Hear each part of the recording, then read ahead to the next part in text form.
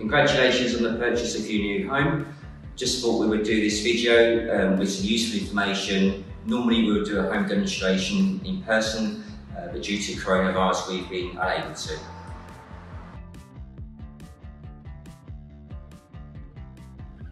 Here's a helpful hint on how to double lock your front door. All you would need to do is pull the handle all the way up, and then you would turn the knob all the way around and your front door is now double locked.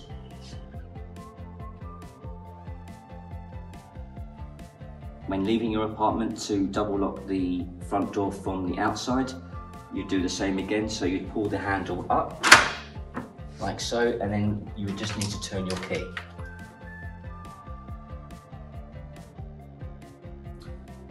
Here is a guide on how to operate the internal door entry system from downstairs. If any of your guests were to ring the buzzer, you can just press the button where it says main entrance door, and you can see who's downstairs and you'll be able to speak to them at the same time to let them in. You just press the button with the symbol with one door. And then the same again once they're through the first main entrance door and they're in the lobby area, they would need to then buzz you again the second time. You would just click on inner lobby. Again, you'll be able to see them, you'll be able to speak to them, and you press the button with the one door and that will release the door for them.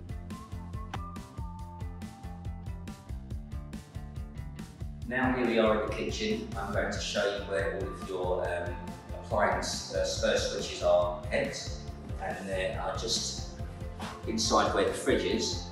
You can see you've got various switches here.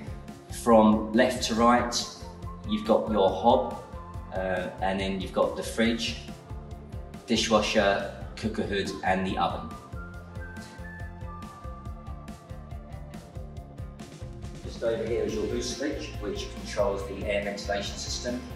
We suggest you turn that on whilst you're cooking, but don't forget, unless the main switch is turned on in the utility cupboard, it won't work.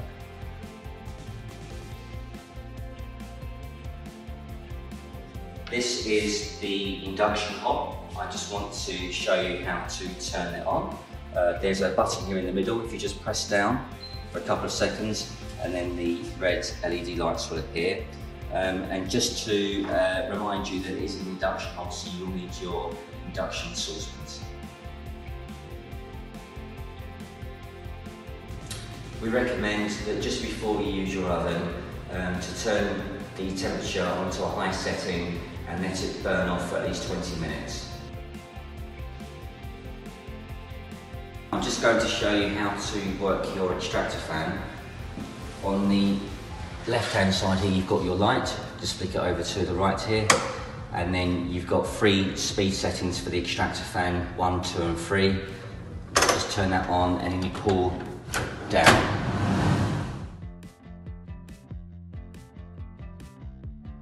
Just to touch on your appliances with your induction hob, the electric oven, dishwasher and fridge freezer.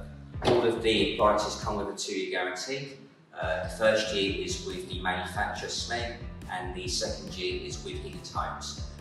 But what's important is you do need to register the appliances to activate the guarantee, and information on how to do that is within your handover pack.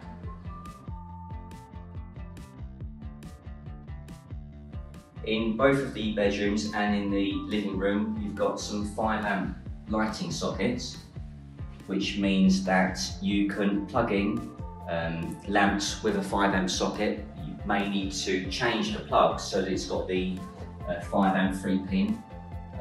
There are 2 switches. There's one on the wall just here, and then another one as you walk in by the entrance. And the benefit to that is that you don't have to turn the lamps off individually. They can be centrally controlled.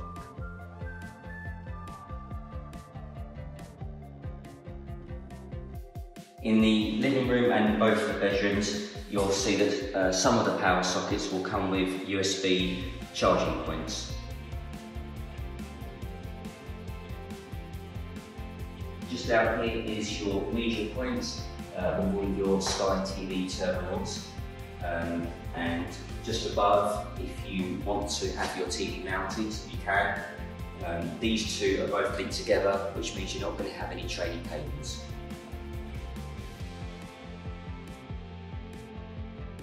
In each room, you'll have an individual thermostat where you'll be able to control the temperature of the underfloor heating. To increase or decrease the temperature, just pull the clip down.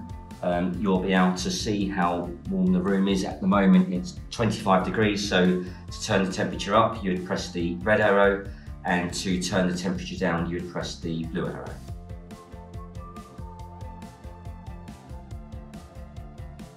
Each apartment has a utility cupboard, and I'm just going to go through some pieces with you individually to explain what their functions are. First of all, the hatch here on the ceiling, above there is your ventilation system. We do recommend that you keep it turned on just to allow circulation throughout the property. However, if you do want to turn it off, for example if you're going away on holiday, there is a switch just up here where you can turn the ventilation system off. In the utility cupboard you've got your ventilation exchange system. They're either mounted on the wall like with this one, or sometimes they are above the ceiling. In either case you do need to take the filter strips off and clean them once a year. The main controls to your underfloor heating is just over here. So at the moment you can see it's turned on, and then just above this switch you've got your main central thermostat where you can increase or decrease the main temperature and create zones to have the underfloor heating on in particular rooms, and there's also a timer function in there as well. But just to note, you do have one of these in each room so you can control the temperature individually for each room.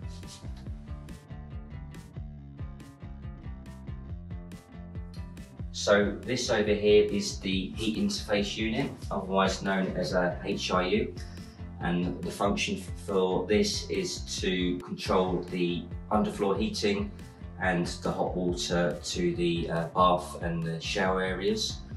You've got your heat meter just over here, and this is what we call a guru, and essentially what this does is it allows you to monitor how much heat you're using per room. It also tells you how much credits is on the system, but we'll go through the payment details on handover with you.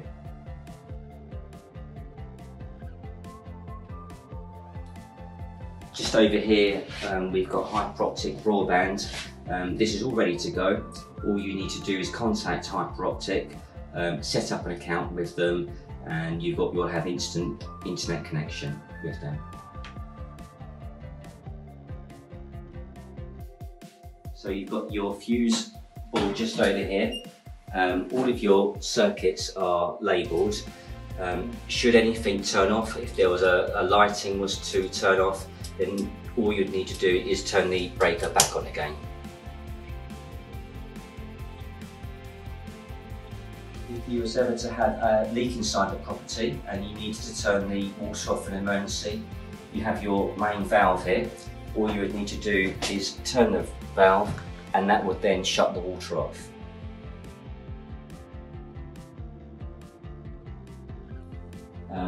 There's two ways of opening the window. You can have the window tilted, or you can open it fully. The way to tilt it is if you just turn the handle halfway and then pull.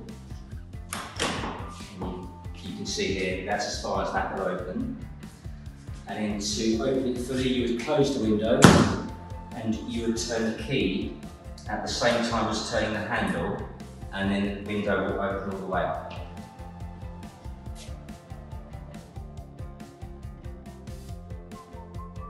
We recommend that you test your smoke detector and heat detector.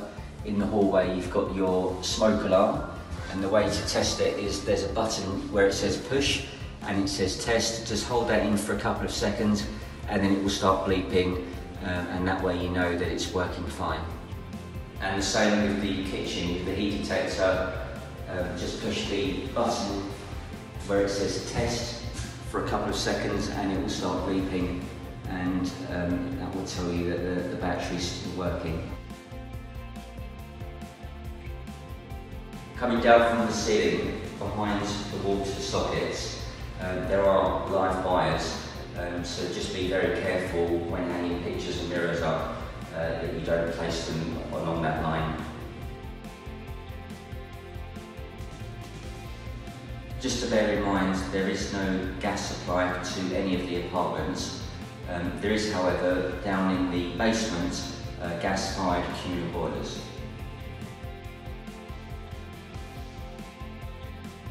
You may see within the first 12 months some shrinkage and some cracking. That's nothing to worry about, it's completely normal with a new build property. It's to do with the materials that have moisture. We also recommend that you don't decorate any of the walls and ceilings for the first 12 months either, just to let the property dry out. On each of the communal landings, you'll have the communal riser cupboards. You'll be given a key to those to access them. In one of the riser cupboards, you'll find your water meter, all of which are labelled with the flat number, and in a separate cupboard, with the same key, you'll be able to access your electric meters too. The location of these cycle storage areas do differ from block to block, and we'll show you where they are on the day of handover. Just to let you know how to access the cycle storage area, you just hold your fob onto the sensor and then that will open the door. The refuse stores are, again, they're located in different areas within the blocks. With regards to rubbish, the recycling will go into the mauve bins and domestic waste into the black bins. And to access the refuse stores, you just hold your fob up against the sensor. I hope you found this helpful. Just to remind you that if you do need any further information, it's all detailed on your Spatial account, or you can contact our after sales team as well.